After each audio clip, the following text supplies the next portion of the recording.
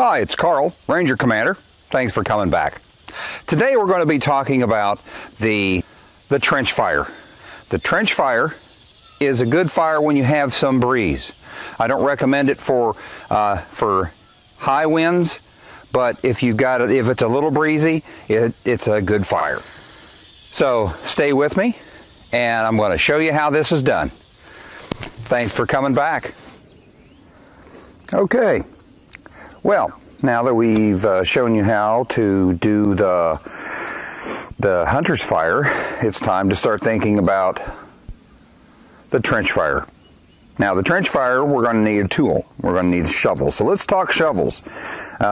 Shown here are several different types of shovels. We have the Army shovel. We have the trowel. We have the blacksmith shovel. Blacksmith meaning I made it. I'm a blacksmith. The commercial shovel and the stick. So which do you think we should use? Well, you know, you may not have any of those available. You may have to use the stick.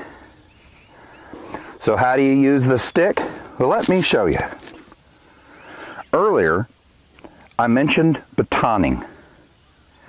Now, again, batoning is only for a good sturdy knife. You're not going to use a cheap knife or a knife with a rat tail tang. A rat tail tang is where it goes just a little bitty thing. You might see a little nub on the end where it's been peened over, or where there's a pommel or something that's been screwed onto it. Okay, those are not meant for this kind of use or abuse. But, so what I'm going to do, so I'm going to take this and another piece of wood,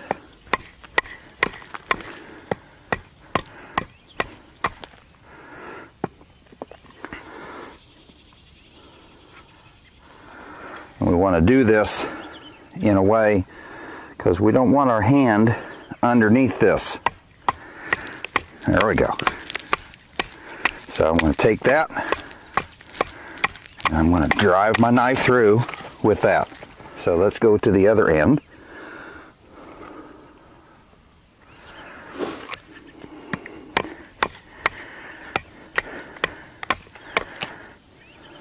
Okay.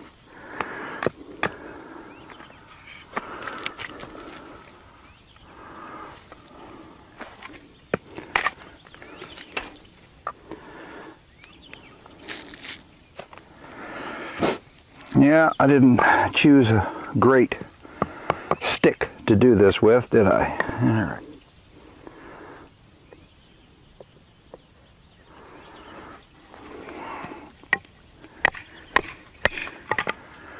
Notice I'm doing it away from me.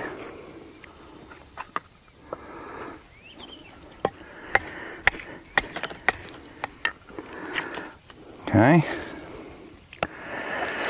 All right. Well, I have my shovel.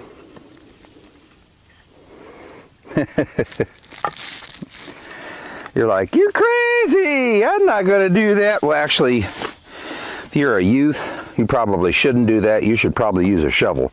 I'm just demonstrating an option, because sometimes you don't have that.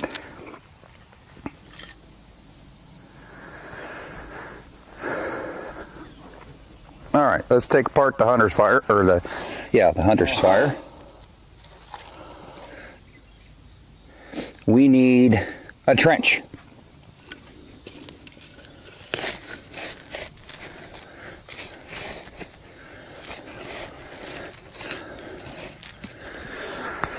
All right, so, I mean, it's called a trench fire.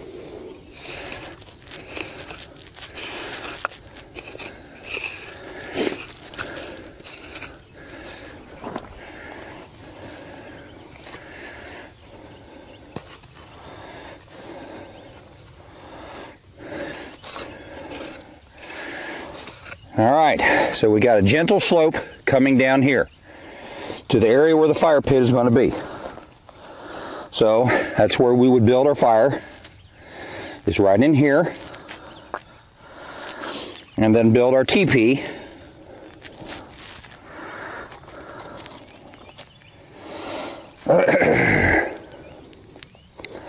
Little pieces of stick with Y are great for that. Then we'll build our teepee here, okay?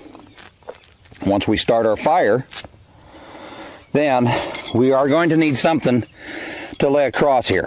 Now we could use a couple tent pegs. The other thing we could do is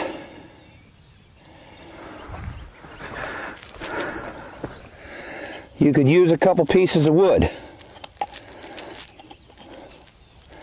to set your cooking utensils down on top of. Yes, they're going to burn. So add them to the fire after you're finished cooking. But there you have it. There's your trench fire. Let's cover this up. Remember, leave it as good or better than you found it. You don't dig a trench fire and leave it for somebody to trip in.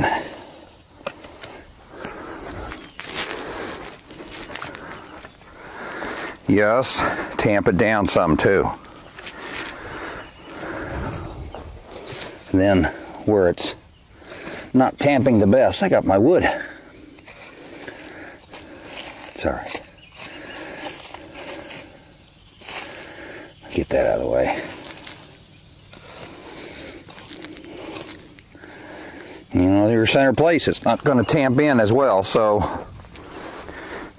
you want to go ahead and pile it up a little higher and then tamp it down. There. No sign of a trench fire. That's what we want. Thank you again, guys. Thank you for watching. Thank you for joining me. Well, I hope you enjoyed what I just showed you. And, you know, remember everything that I told you. Don't forget to, like I've said, make sure you have everything ready to put your fire out and to keep your fire going before you start it. Okay? Never leave a fire unattended. All right?